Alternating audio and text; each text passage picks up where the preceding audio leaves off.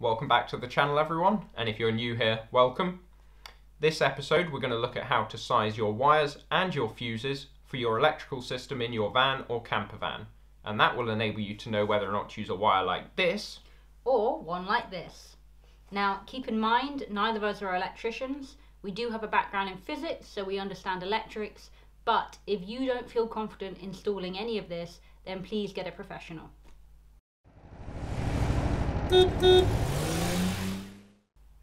There's two things we're going to be looking at how to size in this video: your wires and your fuses. And the reason this is really important to get correct is because if you don't size these right, then your wires can overheat and even start an electrical fire in your vehicle. In order to work out the size of fuse and the size of wire you're going to need, the first thing you're going to need to know is how much current the appliance that you're using is going to draw. Now most 12 volt appliances will just give you a current rating somewhere in the manual or somewhere on the box, but some give you a wattage, which is the power rating instead, but don't worry, there's a simple equation to convert from that to the current. So if you haven't seen this equation before, it looks a little bit like this, where we have the power equal to the current times by the voltage. Now power is measured in watts, current is measured in amps, and voltage is measured, rather helpfully, in volts. There is an easy way to remember this equation, and it's by drawing this little triangle here.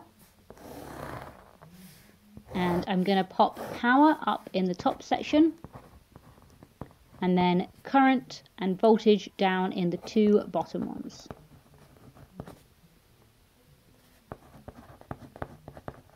Now all we have to do is cover the value that we're looking for, so in this instance power, and then you can see the triangle shows us that we need to multiply the current by the voltage to get the value for power. This also works for the others, so for current we end up with power over voltage, aka power divided by voltage, and of course this also works for the voltage, where we end up with power divided by the current. And as you can see, this is just a really simple visual way to remember this equation. Bear in mind that if you're going to wire multiple appliances together in parallel, that will add those currents together, and therefore you may end up needing a larger fuse or a larger wire size. And this is especially common in lighting circuits where you may want multiple lights done off of a single switch. Once you've got the current for your appliance or the appliances you're running off your circuit, the next thing you can do is work out the size of fuse. Now there's a rule for doing this. Generally you multiply that current rating for your appliance by 1.25 to get the current rating for your fuse. And if it doesn't line up exactly with the fuse size, then you just go up to the next fuse size. The reason you do this and don't match it exactly is because otherwise your fuse could blow annoyingly often. It's really important to remember at this point that the fuse is there to protect the wire, and so whatever wire size you then go on to choose, it needs to be able to carry more current than that fuse rating.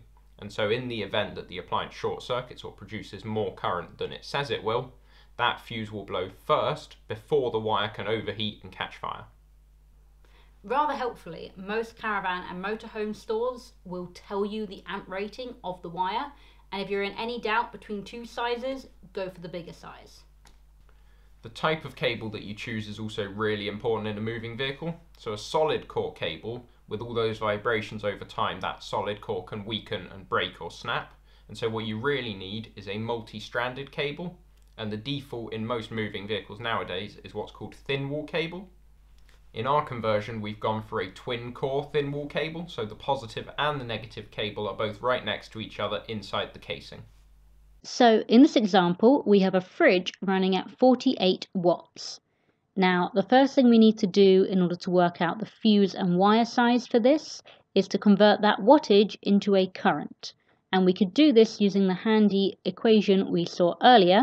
So we take that power of 48 watts and divide it by our voltage. Let's say that's 12 volt DC, which will give us 4 amps of current in this circuit. To work out the fuse size, we simply multiply it by that 1.25 to give us a 5 amp fuse, which means we can use a wire with a rating greater than 5 amps.